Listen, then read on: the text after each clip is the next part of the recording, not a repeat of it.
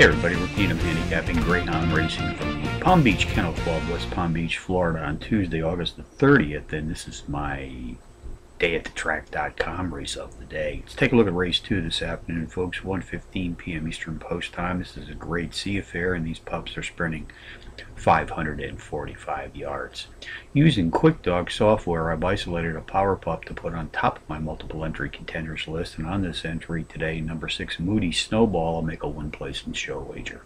I also like to play the box exotics here at Palm Beach, so along with number 6, I'll be boxing number 7 Rossmore Helen, number 3 JT's Jim Beam, and number 1 Kayla 6731 in the second from Palm Beach.